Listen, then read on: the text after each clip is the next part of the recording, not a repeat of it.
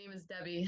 Got to watch my voice this time. My name is Debbie. I run 1 Million Diamonds Instagram, and today we're talking with Katrina Chamberlin, who I actually met through Nicholas Cueva. He introduced me to her, and at the time she was doing a collaboration with Minor History, and so I actually have a bag from her collection that he sent to me, which I thought was amazing. And then I ended up going to a show at Tiger Strike's Asteroid in New York about 6 months ago, and I got to meet her and I got to see her work, and I thought it was really amazing. So here we are today, and we're gonna do a little Zoom discussion. Hi, Katrina. Hi, Debbie. How are you? Good. I'm so happy to see that bag. I'm so happy that you have it. I didn't know Nick was the one who organized all of that. So it was like Nick was like really behind a lot of like the promotion of stuff. That's what he does, I guess. I'm not good at sales or anything. But I'm so happy that you have that. That was a fun project that I did with Minor History. Yeah, I really like it. It's super cute, and I think it's nice that I get to have a piece of your work in a different type of way too. So, as we start, I would like to ask you a little bit about your background, so that everyone kind of gets refreshed about who you are and knows a little bit about you before we begin. As a kid, I always wanted to make art. I just wanted to be a visual artist. I drew, from very little age. And then I went to UC Santa Barbara for undergrad. And I was in the painting department, made a lot of paintings. I was at UCSB for 5 years. I did a fifth year. I'm supposed to do 4. And I was like, I'm just going to stay in school for a little while longer because I love my education. And I ended up doing a lot of performance work. And it was more because I think the paintings were kind of evolving into bodies and bodies that were performing. But then the performances were so much about the objects that I was making and these kind of equipment or furniture on which I would perform or have the audience perform on. So at that time, I learned how to weld, to work with wood. I did some glass blowing, and I was kind of all over the place with media, and I still am. I think that I am really interested in the interaction with an experience, a feeling that you get when you're with an object or an image.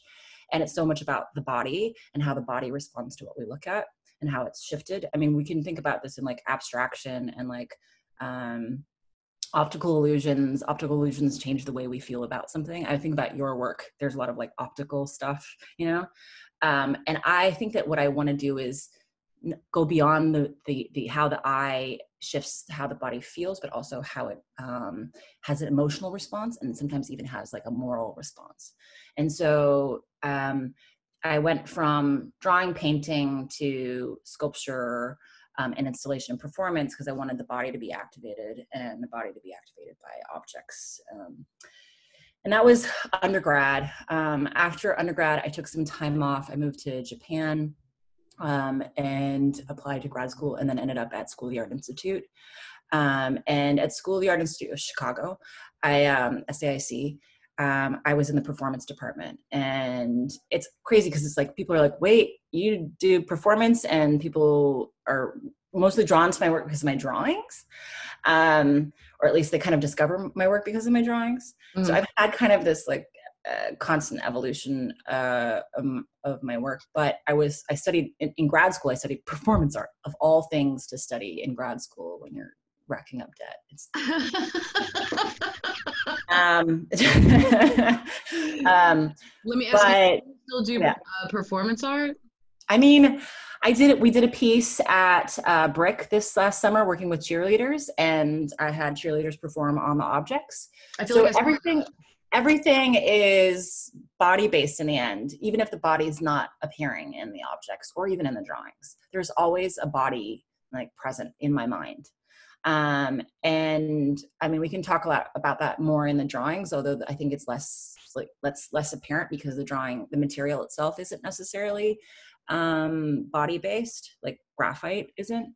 But the objects definitely have a strong relationship to touch, feel, holding, grabbing, so the body is always there. It's just the body's not visible. And it's about what the actual reaction of the audience member has to the object rather than like what we see, as an image. So performance stays with me. I don't really like performing in front of people anymore. I used to, and I'm just such an anxious person. I don't know, I have my own problems. I hate being on screen anyways. I hate my voice. I'm never going to listen to this. I'll probably listen to a minute and then I'll be like, no, forget it. I don't need to hear this. You look and sound How wonderful. do you do it? When you edit, I cannot edit myself. I tried to do a Kickstarter once and I can't listen to myself. It's so painful. It's taken a long time, but I'm really used to myself at this point. So I don't know. I talk to a lot of people. I've had to talk to a lot of people all over the world with some of the stuff that I do on the side. So you get pretty used to. I see myself now, but I can't. I think maybe it's the hearing and then the watching my mouth move when it's not, in real time. Then I'm like, what am I doing? I don't understand. So yeah. But anyways, I really don't like performing. But I'm not ever going to cancel that out. I used to do it a lot and I don't do it anymore. So recently it's been more I want to work with other people who might perform, maybe people who have skills that I don't have, and work with them. Okay. So with the cheerleaders, for example, they have skills that I do not have. And I really wanted to kind of make this piece happen with them. Anyways, so grad school of the Art Institute, Chicago. Grad school was very, grad school was a great experience, I think. I met a lot of great people. SAIC is very social practice concentrated. Okay. So it's very strong on activism and artwork that changes the world. It intends to change the world politically. Oh, okay. And it's interesting because I grew up. So here's the part of my story that becomes really complex. I was born in Amsterdam in the Netherlands, daughter of missionaries. Okay. And I was there until I was 7, and then we moved to Turkey because my mother is Armenian, an Armenian diaspora, and wanted to move back to Turkey in order to do some kind of reconciliation. So she had this very strong conviction that she had to live in Turkey in order to find her roots and also reconcile with the people that murdered most of our family. So it's very intense. And my parents are missionaries, evangelical missionaries. So changing people was one of their, they wanted to affect the world and change the world for good or whatever they felt, they believed. My dad still lives in Turkey. My mom passed away, but it was living in an environment in which, there was this constant drive to change or to give your ideas to someone else or to promote your ideas to someone else, was something that I grew up with. And then I went to grad school and I felt like I was surrounded with that again, but in a different point of view. So people were trying to convert, it was the other direction. And I got caught up in it too. I was much more, I would say, whatever, progressive than my parents. I'm not religious in any way. But I was like, this is not, what I found is that I think what I'm more interested in, and this is just me evolving over time. And I think it's so great that I'm finally feeling this pace, and it feels so much more comfortable, is I'm not trying to convert anyone anymore with my art. I'm just trying to have someone have a feeling or an experience when they look at something. And that if that, affects them in some way, that's great. If it doesn't, that's fine. And that feeling might be contempt. It might be anger. It might be being turned on. It might be confusion. It might be frustration. It might be just beauty, but just a feeling. I just want a feeling when someone looks at work, rather than a conversion of what is good and true and right, And I think that actually when we start to feel things as humans, we become closer to understanding what is good and true is right and right for us. And if we don't feel, and if we don't recognize those feelings, then we're having a difficult time relating to the world, So that's kind of my education. And I mean, like my education went from like, growing up in this environment in which I was part of the missionary world in the Netherlands, and then in Turkey in a predominantly Muslim environment as a minority Armenian, and then going to undergrad, moving to the States for the first time, and then grad school where there was like this whole other kind of missionary, I think, like work happening. And now I'm out of school. It's been 10 years since I've been out of school, and I've been in real life and not had academia have like such an impact or real kind of some perspective on academia, or at least like my education. So that's kind of the story of my education. Okay. Any sense? No, it made complete sense, actually. My question to you, since you did really answer most of the questions that I had, I think like elaborate on some of those if you want to ask. I know I kind of jumped around some of the things. But. No, you really did a great job, actually. So I guess I just have a little bit more to ask you. I do find your work super amazing, and I think that I always wondered about the structures and the lines and everything. Just there's a lot of rope. Do you have anything you'd like to show, actually? I don't have, I could grab a rope somewhere, but okay. So right now, something that I'm working on right now. Okay. It's COVID and we've been stuck inside for so long. Yeah. And I have a closet attached to a studio workspace here in Gowanus area. Okay. In Brooklyn. And I mean, it's where I do most of my work. I can weld, I can, work with wood and all this stuff. It's all over there. And I have a closet there, and the whole building was shut down though. So we weren't allowed to access it. First week we were allowed to go in. So I just grabbed as much as I could and then brought it here. It's just opening up now, but like in a very, very restricted way. Like there's like 50 members and one person can go in at a time. So you have to kind of book the place in advance. Wow. But the kind of stuff that I do, like I weld and I work with wood. And then I work with silicones and molds. Those kinds of things can't really happen so much at home. I continue to draw, thankfully. That's one thing that's like so grounding for me is drawing, is I can do it in any environment. I mean, it started when I got pregnant and was just feeling sick. It was the only thing I could ever do. And I continued, and that's like kind of been just the stable thing in my life. Okay.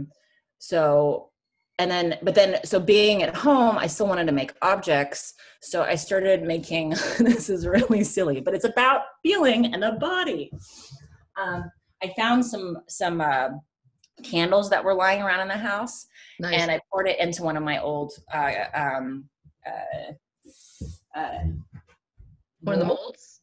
And so I made some, molds of these candles, and this is wax. So this is the beeswax, and I have I think about 40 something of these right now. That is super cool. And I mean, it's definitely an erotic kind of object, but it's like this double-ended kind of like dildo thing, like I don't know, like there's like this Linda, I don't know if you know, like the Linda Bangless piece. There's like a Linda Bangless, like there's two penises and it's steel, cast steel. Okay. Okay, so but I've made a bunch of these, and I just keep making them every day, and there's absolutely no, like, I don't really know why I'm doing it. I hope you have a show with these. These are great. I have a ton of them, and I'm going to keep making them. I want to cover a massive room, and then I don't know how they're lit, really. I mean, I guess they just, like, you just light them, and then they kind of, I mean, it's going to get cut from here to here. Anyways, this is a work in progress. I really don't know where it's going, which is kind of like scary and weird. And no, I absolutely love it. It's super raw and organic, and it's got so many possibilities. Yeah. Yeah. And it definitely, I mean, like, I think my work definitely falls into I'm definitely using a lot of designed object type of forms. Mm-hmm. And this is like, you know, a very classic designed object, uh, the dildo. I don't know. An early form of pleasure. I think it's amazing because it kind of takes on so many different shapes and ideas, really, and you could kind of use it for many different things. And right. it's very functional, multifunctional. Art piece. Yeah. Yeah. Oh, part of this process too is that it's wax, right? So it's warm when it comes out of the mold. And so every time I take it out, I have to bend it and really like manipulate it. Oh, okay. So it's me just like squeezing this thing to get it to its next form. And so the mold wasn't like this, the mold was straight. Right. Yeah. So each one is different. So I'm kind of like playing with each one. So there's this kind of like frustration going with like pulling something, you know, dealing with like this daily activity, this ritual with yourself in a way, you know, happening with this friggin' dildo. I absolutely love them. I want one. We only have a few minutes left. I wanted to ask you, besides obviously your wax dildos, I was wondering what else you were thinking for the future for yourself. Well, I had several projects that were going right at the beginning of the pandemic, and I was making a couple of larger pieces, like the one that you saw at TSA. That was amazing, by the way. I have to say, like, I am just between the rope and the structure, I was just like, oh my God, so gorgeous. So at TSA, it was this kind of steel gym equipment structure in which there was silicone rope and a small whistle with a little cross on it, and kind of extra attachments in order to hold on to. So this kind of abstract equipment that suggested exercise, but also the erotic and also morality, which is kind of this whole thing that I'm going at, is like when you look at an object, what's activated in your body, and is that beyond just, you know, being turned on? Is it also just like a moral response that you have, you know, when you look at something? And I want forms and objects to be able to do that to you, and to kind of mess with what you're thinking. Like, am I supposed to be feeling, you know, attracted to this, or am I supposed to be repulsed by it? Sometimes it depends on like what you're looking at. So I have several other structures like these kind of this larger gym equipment that I'm making with more kind of ropes, but different kinds of ropes, and other little elements with signifiers on them. And I have 2 of those in the works. And then this summer I was supposed to do a residency in Puerto Rico, and I don't know if that's happening. I mean, it was going to happen, but maybe it'll happen at a future date. But it was going to be an outdoor, 2 of those kind of large structures outdoors, in an outdoor, basically public sculpture that would be out on view for 2 years, in an environment that was natural environment, you know, on grass and near trees, and feeling like a jungle gym, which a lot of my artwork also feels like playgrounds and jungle gyms, which I think that's kind of something that I was thinking about lately, is this playground and that developmental time when we're really discovering ourselves, our physical bodies, and also our emotional, you know, well-being. Like, it's all kind of coming together in that space, what we can do and what we feel comfortable and what we don't feel comfortable with. So that kind of continues, like that's, I'm hoping that will happen, but we'll see. I don't know. All right. Well, thank you for talking to me today. I'm a little bit worried we might get cut off, but I do appreciate you talking to me, and this is all very interesting. I wanted to know what was behind your work, and now I kind of feel like I have a lot better idea of what it is. Cool. Good. Yeah.